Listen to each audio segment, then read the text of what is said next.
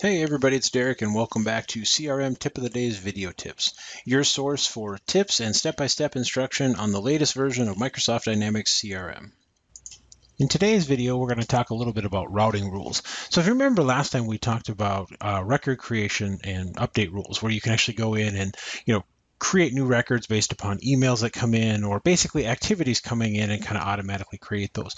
The next thing that we want to talk a little bit about is kind of the companion feature to that, which is routing rules. Now, routing rules really are just workflows. I mean, in essence, they're built off of the workflow engine and they're doing a lot of the same things that you could do with a workflow. They're just doing it on a much more simplified basis. So what we're going to do is we'll just go ahead and use these routing rules to route cases from one area, or basically not even from an area, but to a specific queue based upon criteria.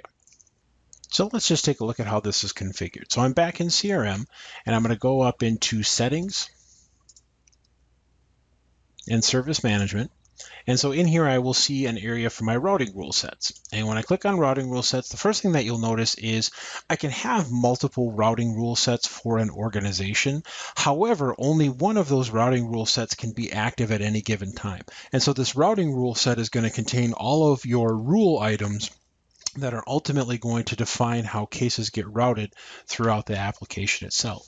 And so if I want to create a new rule set, I'm going to come in here and go ahead and click on New, and I'll just call this Sample Rule Set.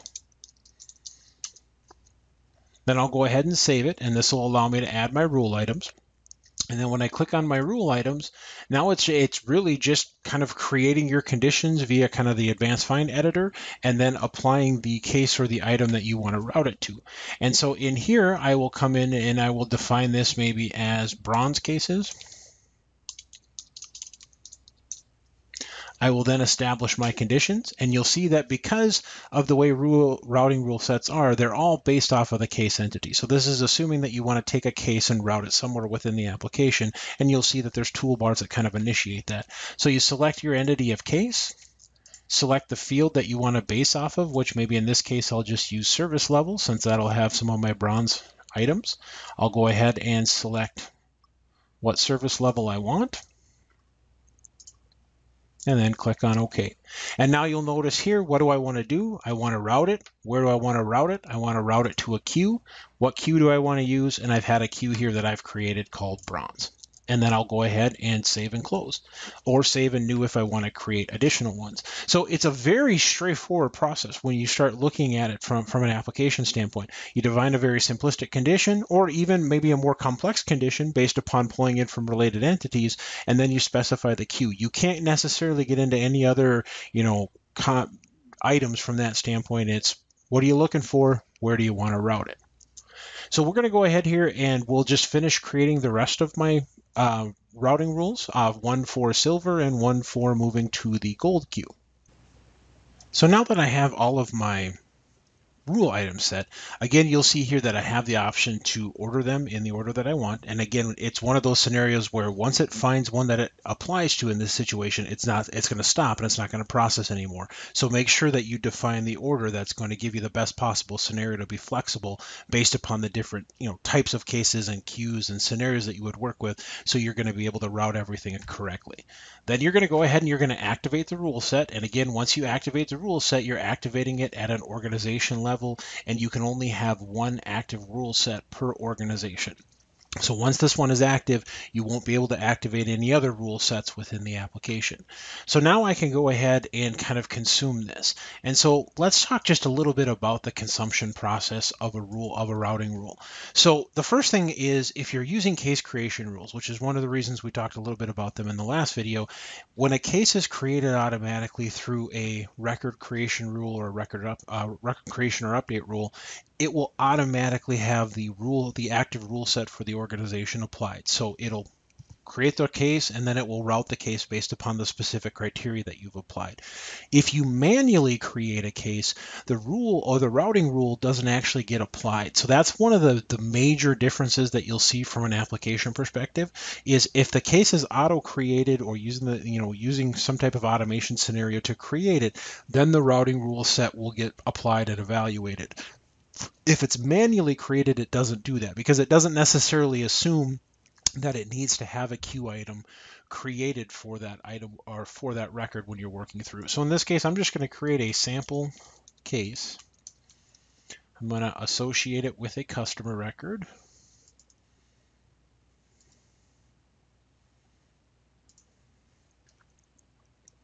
And then I'm going to save it.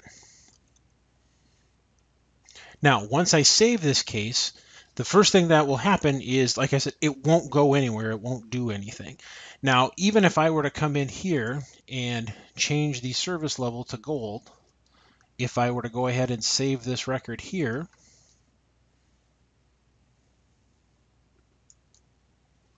and go to service, queues,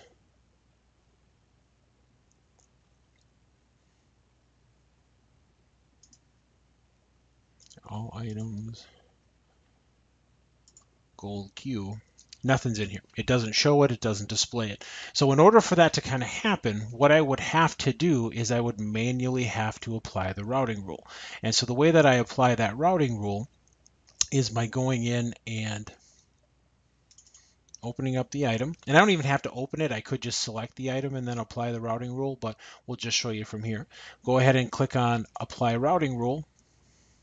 Once I hit apply, now it's going to go through, look at the active rule set and apply that routing rule at that scenario. Now I could also come in here and I could select, multiple cases. I have a few of these cases that actually have the service level defined to silver, bronze, and gold. So I'm going to go ahead and apply this routing rule, and that'll go ahead and apply it for all the cases that I have selected. And now I could go ahead and go up to service and queues. And now I can see the gold queue actually has some items assigned to it. If I go to the bronze queue, it has an item assigned to it. And if I go to the silver queue, it has an item assigned to it. So it just gives you very, very nice way that you can kind of transfer information across and very quickly get things routed to the appropriate area. So that's routing rules. As you can see, there's not a whole lot to them. They're pretty straightforward. If you need anything very complex within different situations, you may still want to look at using workflows and triggering workflow automation from that situation, but they at least give you a nice alternative that you can very simply configure within the editor. And like I said, with 2016 coming, I've heard that they're going to be making some enhancements to this feature as well, which would provide some additional flexibility as you're moving forward.